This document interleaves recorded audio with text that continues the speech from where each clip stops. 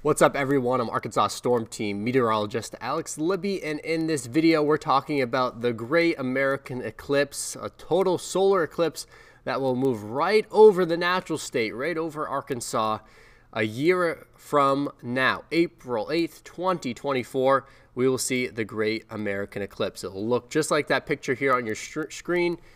But before I get to talking about the total solar eclipse a year from today, I do want to touch on another American eclipse that we're going to see, well, not here in Arkansas, but the United States will see this year, October 14th, 2023.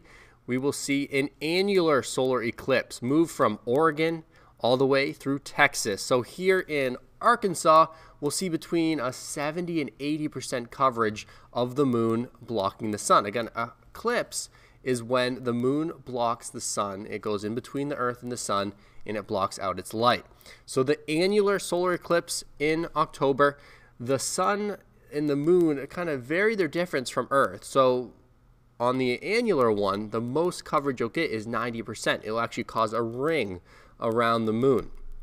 These are a little bit less rare than a total solar eclipse. Again, that total solar eclipse is expected to move right through Arkansas a year from today, April 8th, 2024. That path of totality stretches from Texarkana up to Mena and goes to the northeast through Heber Springs, Mountain Home, and even into Jonesboro. Little Rock is included in this path of totality. If you're not under the path of totality, let's say you live in Fayetteville or you're in Pine Bluff or Southeast Arkansas, you won't get 100% coverage, and you'll need those special glasses to look at it. Again, the annular one this year, you'll need the sunglasses or the special glasses. They're not sunglasses. They actually block the sun rays. You'll need those. But for the total solar eclipse, you'll be able to take them off for around 2 or 3 or 4 minute period when that sun's completely blocked by the moon. You can take them off. So let's name a few towns, let them populate here. In southwest Arkansas, it's going to go through DeQueen, Nashville, Murfreesboro, Mena, Arkadelphia, and as it moves through central Arkansas, Little Rock's included in that, Russellville, Clarksville, Conway, Clinton.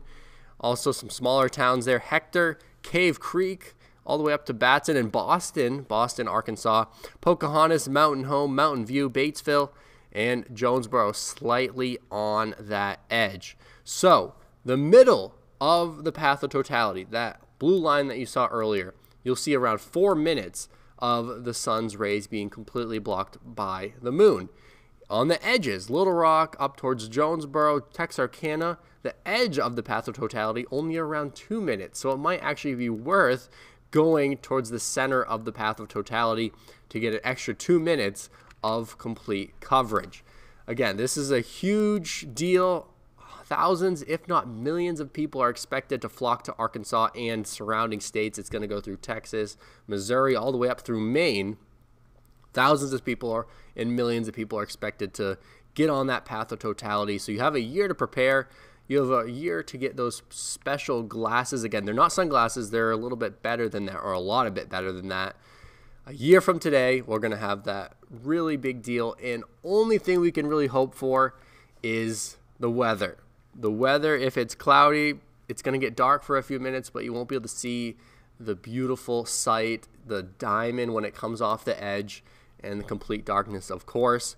So hopefully it is going to be sunny a year from today, like it is today here in Arkansas.